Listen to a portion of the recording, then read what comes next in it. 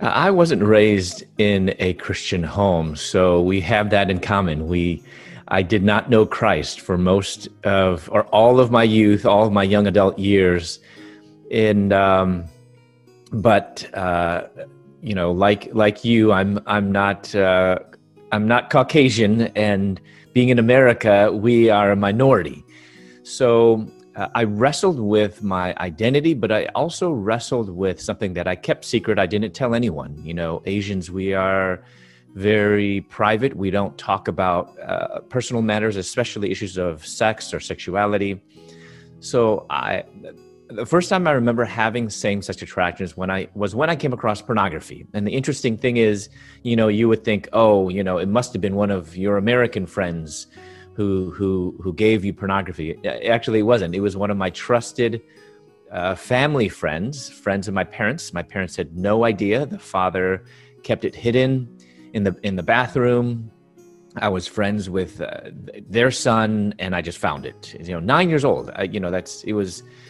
I know parents, you know, if you're listening now, you might be devastated, but we have to realize in our age of internet, pornography is everywhere. And if there's internet in the United States, there's internet in India. And if children, whether it's on the computer or whether it's on their phone, have this powerful tool in their hands that can do good, but there's also a lot of harm to it as well. And so I would really urge parents, if you are listening, or even if you're a young adult, to be very wise and careful with the internet intake that we have. If you have a child, it's maybe not the same thing in India, but in America, you have little kids walking around with their own cell phones, smartphones. And to me, I don't think that that's necessary.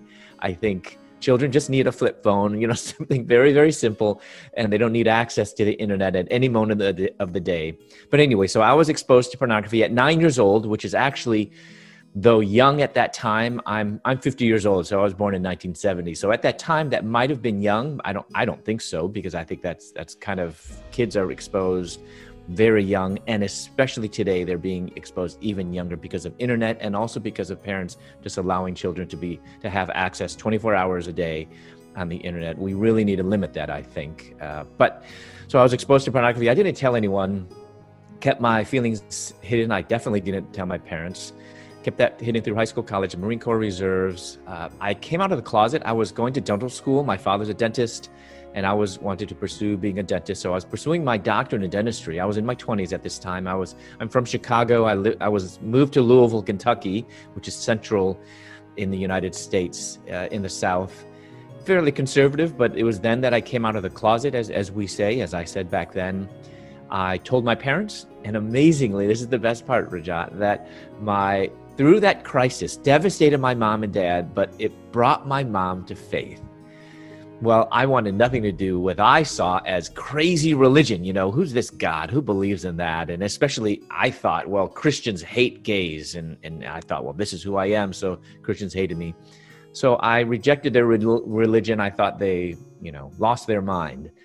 And at that time, I kept doing what I knew how to do best, which was have fun. You know, if you don't have God, then you might as well have fun, live it up, party with my friends. And I did that. I began experimenting with drugs. And I need to make this clear, because sometimes people think that I'm saying that everyone who's gay or lesbian does drugs or promiscuous. Not necessarily true. Some do, some don't. But that definitely is part of my story. And I just have to tell my story and, talk about God's glorious work in my life. But I began experimenting with drugs, but if anyone would guess, drugs cost money. So I actually supported my habit by selling drugs while in dental school. I sold to friends, classmates, even a professor. Well, eventually I was expelled from dental school. I moved from Louisville, Kentucky, further down south to Atlanta, which is around the southeast in Georgia. And at that time, I kept doing what I knew how to do best, which was sell drugs, have fun, and I began supplying drugs. This whole time, my parents had no clue that I was doing drugs, but they knew that my biggest need was not to stop doing drugs, because they didn't even know I did that, or stop partying. They knew even my biggest problem was not my sexuality. They knew my biggest problem was that I did not surrender to the Lordship of Jesus Christ. So they began to pray for a miracle. Well, actually, they came to visit me one time in Atlanta, and I told them to get out. It was so bad. I mean, I hate to think about this, because, Asians, we're supposed to respect our parents. But in my mind, I kept telling myself, I'm not Chinese, I'm American, which is so funny how Satan likes to twist things. So I rejected them. They came to visit me. I kicked them out. And my dad, before he left, gave me his Bible. And as soon as they left, I took my dad's Bible and I threw it in the trash can. That's how much I despised God and the Bible. And after that visit, it was so obvious to my parents that I was hopeless, completely unreachable. But my mom and dad committed not to focus upon hopelessness, but upon the promises of God. And along with over 100 prayer warriors from their church, from their Bible study fellowship group, they began to cry out to God for me. My mom began to pray a bold prayer. God, do whatever it takes. Whatever it takes to bring this prodigal son to you. For an Asian mother, that's a scary prayer to pray. But she was desperate, and she enlisted over 100 prayer warriors to pray and fast. She fasted every Monday for 7 years, once fasted 39 days on my behalf. She would literally spend hours every single morning in her prayer closet, reading the Bible, interceding for me. I mean, she knew there was going to take a miracle to bring this prodigal son to the Father. And a miracle is exactly what God did. That came with a bang on my door, opened up my door, and on my doorstep were 12 federal drug enforcement agents, Atlanta police, and 2 big German Shepherd dogs. So I received a shipment of drugs, not my largest, but they confiscated my money, my drugs, and I was charged with the equivalent of 9.1 tons of marijuana. So I was called, I found myself in jail, and I called home just thinking, I'm going to get an earful from my mom. But my mother's first words were, "Are you okay?" No condemnation, just words of unconditional love and grace. A couple days after that, I was walking around the cell block and I passed by this garbage can and I thought, this is my life, trash. I've destroyed my life. I bent over and I thought, and there was something on top of the trash. I picked it up and it was a Gideon's New Testament. I took it back to my cell, began reading it. And at first it wasn't good news. It wasn't making me happy. It was actually bad news because I'm a sinner. And it was telling me I've sinned against God. I've sinned against my parents. I sinned against the government. And I was like, what's the good in this? Well, things got worse. I was called to the nurse's office and the nurse gave me the news that I was HIV positive. So I was devastated. And one night I found myself in my cell all by myself. And I looked up at the metal bunk above me. It was it was cold metal. And someone had written, if you're bored, read Jeremiah 29:11. For I know the plans that I have for you, declares the Lord. Plans to prosper you and not to harm you. Plans to give you hope in the future. And God used those words written to a prophet thousands of years ago to condemn a rebellious nation, Israel, that was in rebellion, in exile, to tell me that God could still have a plan for me while I was in prison as a rebel.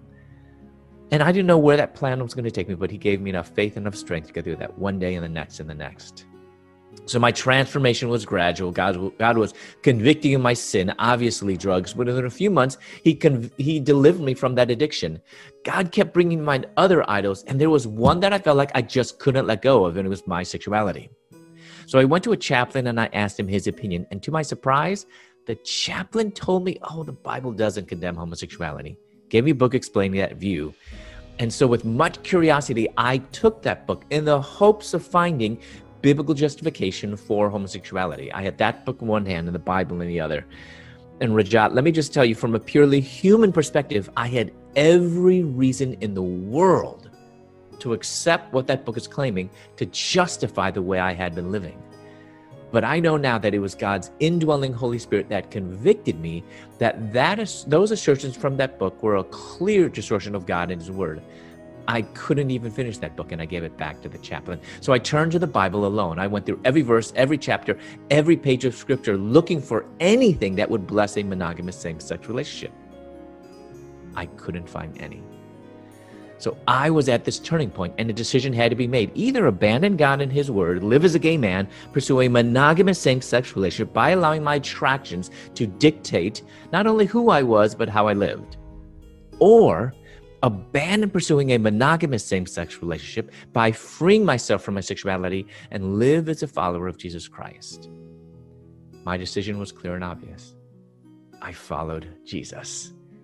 As the days and months of abstinence passed, I realized my sexuality shouldn't be the core of who I am. I told myself before, God loves me unconditionally, and that's true. But as a sinner, I like to add to God's word, and you know, we often add to God's word, which is wrong. And I told myself, so therefore God doesn't want me to change. But I realized that actually unconditional love is not the same thing as unconditional approval of my behavior. My identity shouldn't be defined by my sexuality. My identity shouldn't be grounded in my desires. My identity is not gay. It is not ex-gay. It's not even heterosexual for that matter, because my identity as a child of the living God must be in Jesus Christ alone. God says, be holy for I am holy. You know, I thought that the opposite of homosexuality was heterosexuality, that somehow that was the goal, to be heterosexual. But as I studied it more, I realized, first of all, that's not even a word in the Bible. Also, it's a secular concept grounded in Sigmund Freud's philosophy. And I thought, this is not the goal, because being heterosexual, I could be sinning even as a heterosexual sin. So I realized that heterosexuality, it's the correct direction, but it's too broad and not specific enough about God's holy intention. God never commands us be heterosexual, for I am heterosexual, but neither did he say be homosexual, for I am homosexual. Instead, God says be holy, for I am holy. So therefore, the opposite of homosexuality is not heterosexuality, but the opposite of homosexuality is holiness. As a matter of fact, the opposite of every sin is holiness.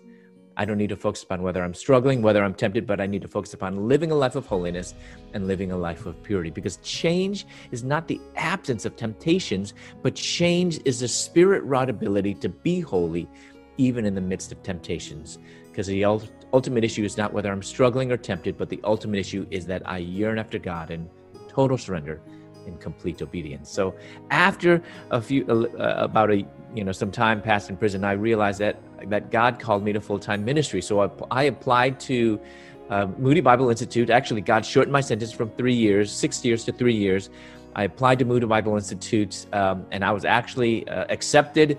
I was released from prison in July of 2001, started the very next month in August at Moody, and then went on to my master's, then finally my doctorate, and then wrote my first book, Out of a Far Country, with my mother, and then the second book, my third book, called Holy Sexuality and the Gospel.